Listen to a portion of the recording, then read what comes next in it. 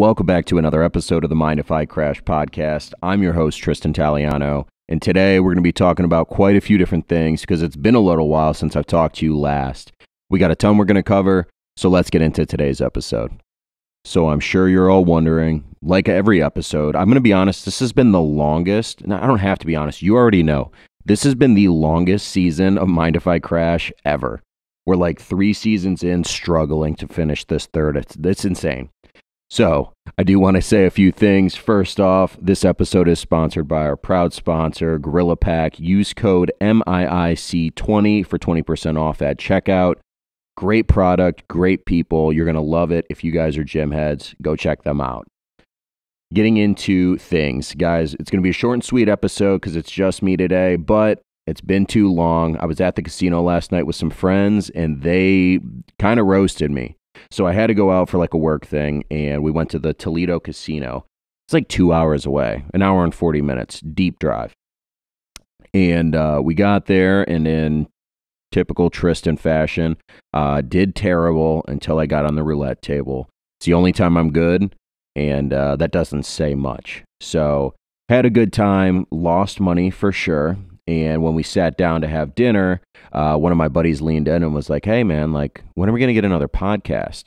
So I didn't realize he doesn't follow the YouTube channel, which if you guys are only listening to this on streaming services, I would strongly advise you to check out some of the content that we create on the YouTube channel because we've really stayed consistent on posting other videos that aren't based on the podcast. So you know, obviously it's been like 2 months since you guys got in a podcast episode, so we're going to start dropping these a little bit more frequent, or at least I'm going to try to.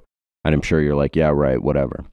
But the YouTube channel has definitely stayed fairly consistent, doing reviews, doing vlogs, different things like that. Having a lot of fun, and it's exciting to announce that I just got a Canon, so I guess the use for 2 iPhones is no longer needed, but still going to continue to happen because at this point, people just assume and understand that Mind If I Crash, dude's got 2 phones. That really kicked this off in a viral way. So, yeah, 2 phones staying, more episodes of the podcast coming. But speaking of the casino, you know, I was very adamant on trying to go to Cleveland when we made these plans. And it's because it's all I know. Outside of Las Vegas, the Cleveland Casino is all I know and understand. Going to the Jack is, I wouldn't say it's necessarily fun, but if you don't know any better, you don't know any better. All those guys are from like the Sandusky, Huron area, so Toledo is where they go, and they're like, no, I promise you, this is going to be a better spot. And, you know, I'm trying to compare things, right? Like Cleveland, the city, better than Toledo. If you're from Toledo, don't take offense to that. I'm not trying to start another war in my state.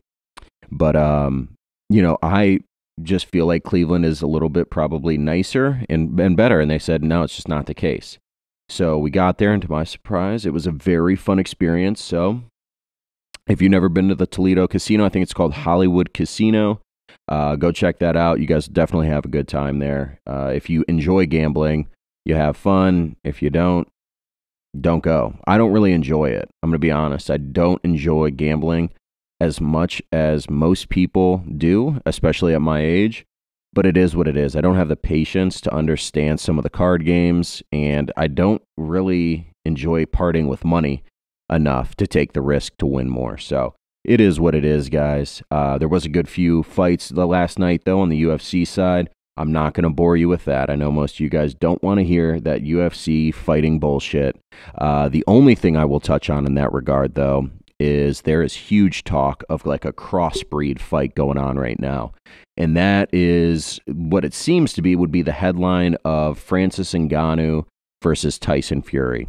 Francis Ngannou, heavyweight champion in the UFC. Tyson Fury, multiple heavyweight champion in the boxing world. So that would be an amazing fight. I really want to know what you guys think. In my opinion, I would really need to see the rules before I speak on who could potentially win that fight. If there's any kicking involved, I would assume Francis would likely win that fight.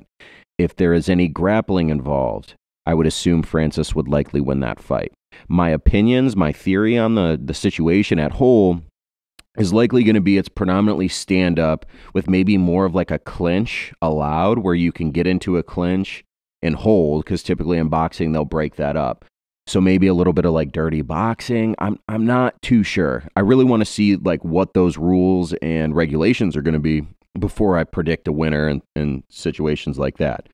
But if Jake Paul's ever going to sneak into the UFC for real, I'm assuming it would be on that card.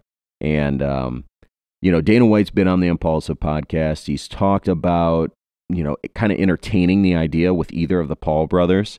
And Dana said on the show that he would likely have a better shot of letting Logan into the UFC because of Logan's high level, not even necessarily high level. He was maybe a state champ, state qualifier here in the state of Ohio. But because of his full-rounded combat sports experience than Jake's. I think Jake did wrestle. I don't think he was that great compared to Logan, but it is what it is. Logan Paul, WrestleMania, huge. That was amazing. Whether you love or hate Logan Paul, that was a super cool experience. A kid from Westlake, Ohio was able to, just through people liking him or hating him, make it onto one of the biggest, I don't even know what you would call, I mean, the WrestleMania is like the Met Gala of wrestling for wrestling fans. It's the biggest event of the year. So super cool experience. But yeah, guys, let me know what you think about the hybrid crossbred, the hybrid fight between potential UFC or combat sports artists versus boxers and what that might be. Super excited to hear. Guys, we're going to take a quick break and we'll get right back into it. You know what, though? While we're on the topic of fighting, I have been fighting for my life to get away from these thirsty women lately. Guys, it does not matter where I'm at or what I'm doing. I am constantly being hit on by women. I'm going to be honest. I never in my life would have prepared at 26, 25, 26 years. How old am I? I'm 26. Yes, I was born in 1996. I'm 26. Damn, I've been telling people I was 25. That's fucked up. Wow, never mind. But no one would have prepared me at 26 years old to be getting hit on left and right by women. I posted TikTok last weekend making fun of 50-year-olds. I have 50-year-olds in my inbox saying reckless shit right now. It's, like, you're older than my mother. What are we talking about here? It's insane right now. I go to work and like clients are like taking pictures of me. I like was at Velvet Dog and this lady would like snuck her camera around like this and like acted like she was taking a selfie. And drunk people just doing drunk things, they don't realize they're not being sneaky. And like took a picture of me standing behind her, like keeping guard, and like looked at the camera and I was like, what's going on here? She's like, oh, I'm sending it to my friend to see if she knows you. And I'm like, why would your friend know me? Why? Explain that to me. Why would your friend know who I am? A random security guard in Cleveland just going to know me? It's not going to happen. I go live on TikTok. I got people in the DM talking about, hey, daddy, first off, how do you know I'm a father? It's insane. Anywhere I go, I am just, getting attacked. And it's cool. It certainly is cool. It's certainly flattering. However, I just didn't expect it at 26 years old to be getting it so constantly. Why couldn't this have happened at 18? I would have felt like the man at 18. Not to mention, I was so much better looking at 18. It blows me away. I am going to just embrace the moment and take it in. But guys, have you noticed this at 26? In your mid-20s, let's just say mid-20s, have you noticed that you're being approached more? And typically, we're the ones that are used to being the ones who approach, and I'm terrible at that. I won Biggest Flirt in high school. Still don't know how I won that. I think, realistically, I think it was because I knew how to speak to people. And because of that, people just assumed that I was flirting because I knew how to have a conversation and carry a conversation. However, my flirtatious game is trash. An 18-year-old me would honestly be upset. If he saw me today, the way these women approach me and me have nothing to say in return, he would be super pissed. Like, damn, bro, you really didn't up your game at all? And I'd be like, nah, no, I didn't. And I don't know how. So it is what it is. I'm here for the moment. I'll continue to embrace it. But I got nothing for you, ladies. I got nothing. It doesn't mean that I wouldn't be interested. I want to be clear on that. I do not know how to communicate on a romantic level. It's not going to happen. It probably never has, you know? I will treat you the same way I'll treat anyone else. And that always gets me in trouble too. That always gets me in trouble because I treat every single person pretty much the same way. Whether you're my mom, my girlfriend, my brother, my daughter, I talk to you all the same way. And maybe not my daughter, because I baby the shit out of her. But I talk to pretty much every person the same way. I talk to people in public, strangers. It's all the same way. I try to find ways to relate and then build off of that, just building rapport with anyone I meet. And it causes some friction sometimes if I'm in a relationship because they will think that I am essentially flirting with that person. No, I'm not flirting with the greeter at Walmart. That's why. Why would I? Fucking insanity. But I understand it. I'm trying to reflect on it and build from there. So, well, yeah, just taking it day by day right now. Guys, let's keep moving on. A few things I'm going to rant about today, but that's going to come here in just a moment. The Nelk Boys have been receiving a lot of attention lately, and as you know, I love and adore the Nelk Boys, the Full Send line, absolutely everything that they do always turns to gold. As of lately, though, they've been receiving some probably unwanted attention on a few different things. Their Full Send podcast, an episode was taken down featuring the last president, Donald Trump, and it was wild because you feel like you should have the ability to practice free speech amongst most of these platforms. However, there are certain things that they do not want you talking about. And what took place in the accusations that Mr. Trump had made due to the election were really not wanted. So they removed the episode and stuck by their guns on that. YouTube did. And it opened up the eyes of a few different content creators in both good and bad ways, and in support and being against YouTube as well. So I'm very curious to see what that does. And honestly, I think we've already seen what that can bring from people in the world, because Elon Musk, due to disliking the censorship of Twitter, decided to buy Twitter. And I've seen this before, I've said it probably before, and I'll continue saying it. Someone had once tweeted that Elon Musk is the real-life version of Tony Stark, and I could not agree more. He does baller shit. If anyone controlled the simulation, it likely would be him, and that's why he's talking about it so much. He's probably giving us clues. Wake up from the simulation. I don't really believe that, guys. I want you to know I've been talking on simulations lately, and I start to think that my friends probably believe I'm a conspiracy theorist when it comes to that. I'm not, but the concept is pretty cool. Let's talk about that, though. Elon Musk pulls his dick out on the table and buys Twitter. First, starts by buying the largest sharehold of any person on Twitter. Realizes that he won't be able to just solve the problem by that, denies a board seat and says, you know what, fuck it. I'm going to buy the whole damn thing. And literally bought Twitter for like $44 billion or $49 billion. I'll pop up the accurate number on the screen. Baller move. That is some next level shit right there. I couldn't even wrap my head around it, but also I understand that, like, I don't use Twitter a whole lot anymore. I used to be big on Twitter. When it first came out, for like 5 years straight, I was on Twitter heavy. I was tweeting literally everything.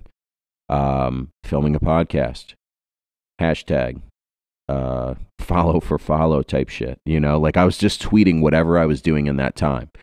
And as I've grown up, I just don't have it in me to like check in with Twitter. It's basically just checking in with people. This. I'm doing this, and this.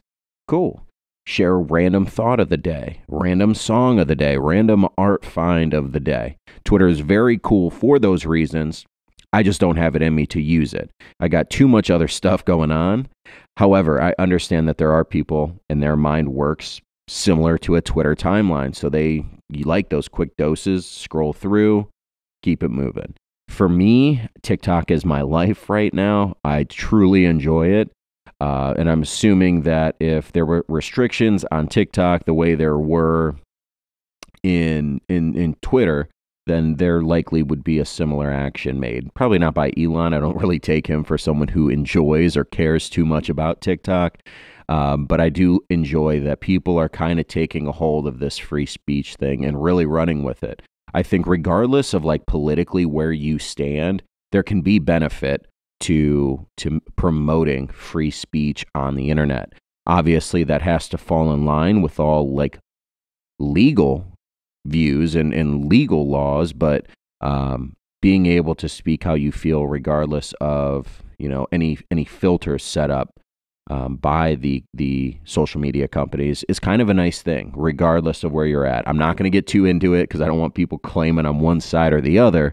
However, you know, I think it can do a lot of good. So let me know what you guys think about that. And, you know, where were we even started? I think we were talking about the Nelk Boys. Back on them, another thing that they had going recently. The biggest member of the Nelk Boys outside of Kyle Forjard is SteveWillDoIt. And if you don't know who SteveWillDoIt is, he has become very popular and very famous in the UFC due to him being the main person to throw the shoe to Tai Tuivasa, who then drinks alcohol from said shoe on top of the cage. Steve has found himself in some trouble recently due to befriending Tekashi 6ix9ine.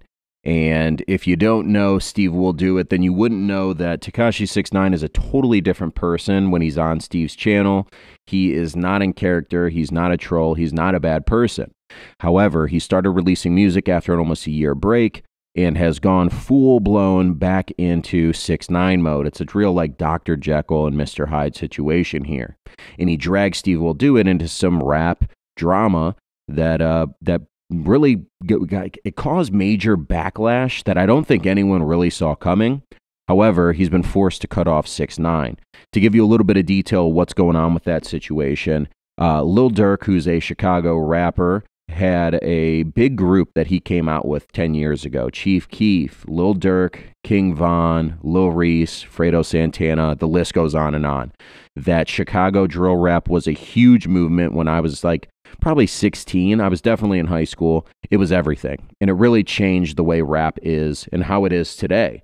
Lil Durk still probably bit back and better than he ever has been, is full-blown in mainstream media, loses rapper King Von, who is very close, family to him in fact, and 6ix9ine trolls him. Has a lookalike who the internet has deemed Perkio, who looks just like Lil Durk, come on, using SteveWillDoIt's name, come on to link and do some content where he puts a King Von jacket over him. A very disrespectful move in regard to Lil Durk, Chicago rappers as a whole, and King Von's family. So it caused a lot of beef there. You know, I can't blame him. Everyone's asking, who's this white dude who convinced this kid, this lookalike, to come up there and do some shit like that when it's only going to cause friction. It's only going to cause drama or riff in the rap world.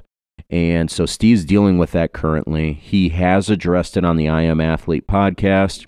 I think those guys were pretty harsh on him, but I'm not going to speak on that. I understand they're doing it for the culture, and they're doing it to really raise awareness, and it's something that I have to educate myself on. So I'm not going to speak on that, but let me know what you guys think, and let me know what you guys want to see next time. I told you it's going to be a quick episode. I got a lot out in like 20 minutes, so I'll see you guys next week. Don't forget, like, comment, and subscribe. Check out the YouTube channel, guys. If you're watching this on Spotify only, it could be another month before you get an episode. Don't let that be the case. Check us out on YouTube, out on all major platforms, and don't forget, check out our sponsor, guys. Thanks, and I'll see you soon.